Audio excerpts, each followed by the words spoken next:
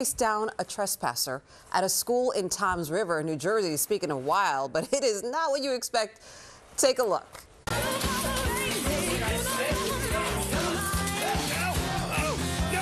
Oh, they piped in the music on the post? Yes. Okay. Take a look.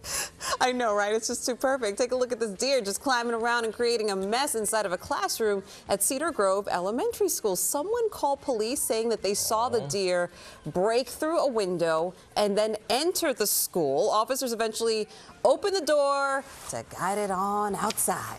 Wow. Outside you go. There you go. 6:50.